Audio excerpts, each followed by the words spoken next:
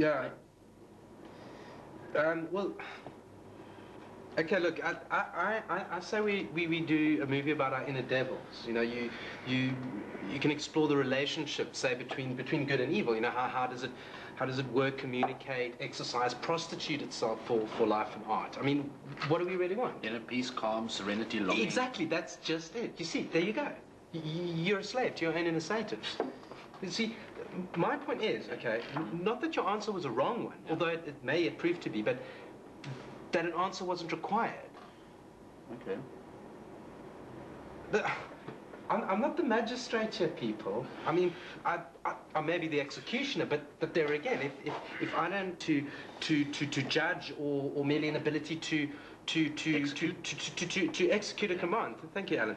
Then how does this fit into my more generalized sense of anarchy, pollution, heresy, cold fact? When in fact, a soul torn between desire and revenge is merely a moral upliftment, as it were, and not necessarily the truth.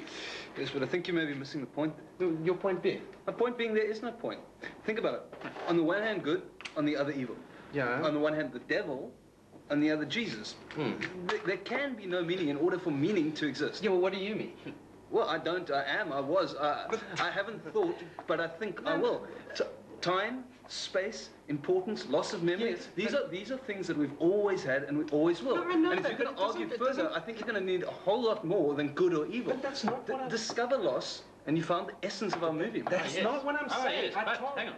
What? Wouldn't love, passion, embrace soften the trauma of loss?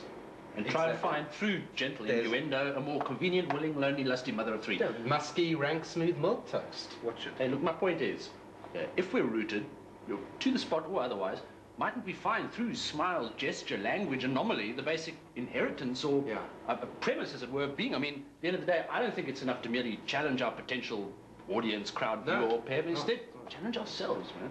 Selflessness is the retribution of the religious. Can't express that enough. Can't express it again. Yeah, I mean,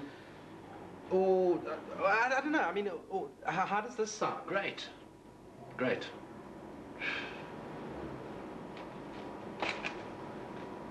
Yeah, well, I think we said it all. Or we haven't said it at all. You can commentate life, or you can live life. Trevor Quirk. Who said that? Trevor Quirk. Trevor Quirk. What did?